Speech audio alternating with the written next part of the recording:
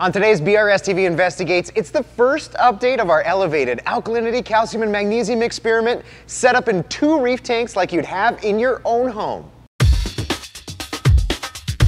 Hi guys, Randy here with BRStv Investigates, where we take popular reefing theories and put them to the test, and today we're checking in on our experiment of growing corals 2 to 3 times faster in our side-by-side Red Sea Max E170 tanks, with one tank running at common levels for alkalinity and calcium and the other tank at significantly higher levels. Let's find out if it's working. So it's been about 4 months since we got these 2 tanks up and running with similar aquascapes and identical corals with very similar coral placement, and today we're going to check in on each tank's progress with a side-by-side comparison of each coral along with some general observations. Before we get too far in today's update, we definitely need to give a huge shout out to Neptune, Ecotech, and WWC, who have each sponsored these experiments from the get-go with Apex controllers and dosing pumps, Radions and Vortec pumps, and of course a mountain of corals to experiment on. Along with these 3 sponsors, Red Sea stepped up and joined in with their donation of these Max E170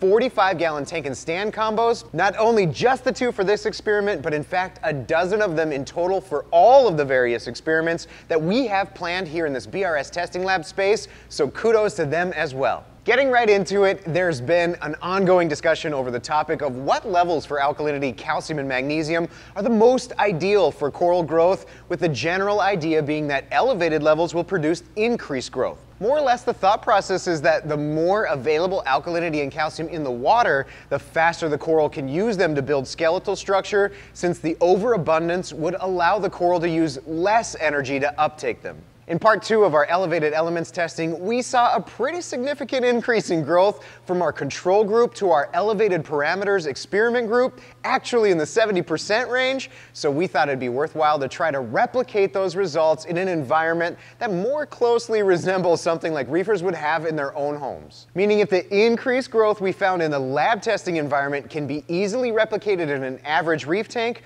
for those experienced reefers who are looking to go from a tank full of frags to a tank full of colonies in far less time, this approach to controlling alkalinity, calcium, and magnesium parameters at higher levels may be one of the easiest ways to get there. Alright, so here's how we've got this experiment set up and running so far. We used 2 of the Red Sea Max E170 tanks, aquascaped semi the same, with about 25 to 30 pounds of Reef Saver rock. Each tank has a single Radion XR30 with diffuser and mounted with the RMS arm kit, and 2 MP10 Vortec power heads set to 100% reef crest mode. There's also a Neptune Apex for each, with 2 dosers, one's for small percentage continuous water changes to manage nutrient export and trace element replenishment, and the other for dosing 2-part solutions of calcium chloride and sodium bicarbonate, sodium bicarb to reduce the pH as a variable. And finally, each tank has the same 25 corals from WWC, ranging from acros and other SPS to LPS like Euphyllia and acans, all of which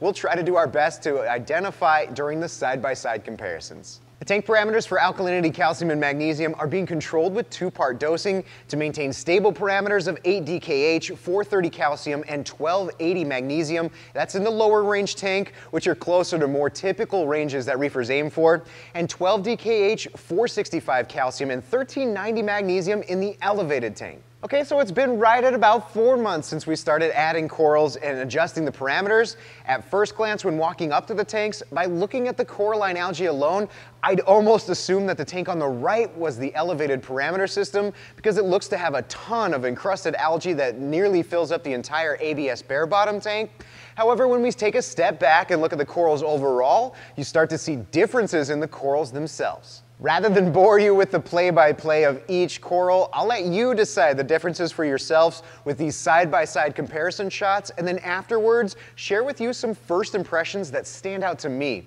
What we're looking for here are signs of growth at the bases of the corals, differences in how much area it has encrusted over, as well as the thickness and the amount of branches, particularly on the SPS.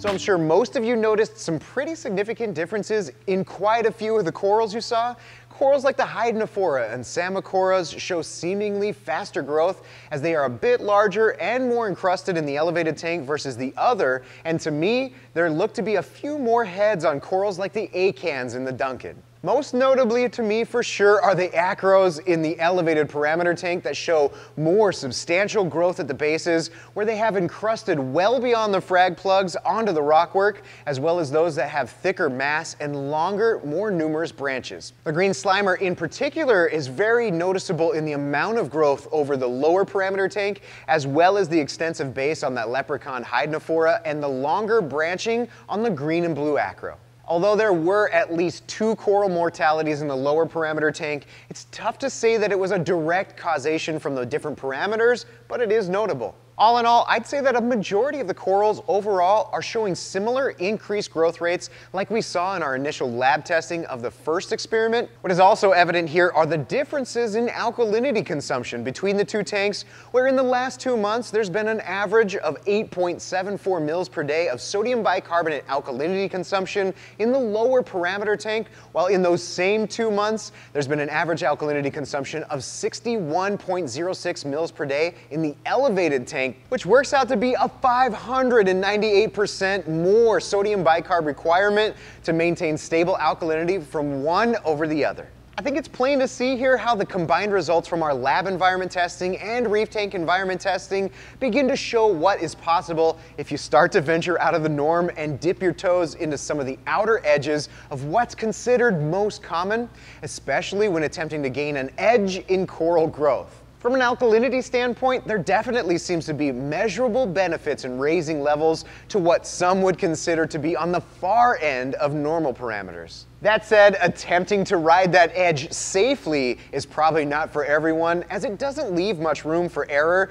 should something like an overdose happen to the tank. So I'd encourage those who are thinking about running over to their tanks and cranking up their dosage to either do so smartly or not at all. Stability is ultimately going to be the key to longer-term success, and stability means making as little change as possible. However, if you are a pioneer and you just have to try something like this on your own, I suggest doing so very slowly, like raising a single DKH point per month until you get to your target. Just think, if you can combine the results from the elevated parameter testing that we saw here today with some of the results we saw in our high and low pH testing that Ryan recently wrapped up, just how different can we approach optimizing coral growth in our own reef tanks at home? You know, I think when we're all said and done, we'll have one final experiment that puts all of these results to the test and see if running something like a finely tuned reef tank is not only feasible, but sustainable. And in Ryan's words in this video, if the juice is worth the squeeze. See you next time on BRStv Investigates.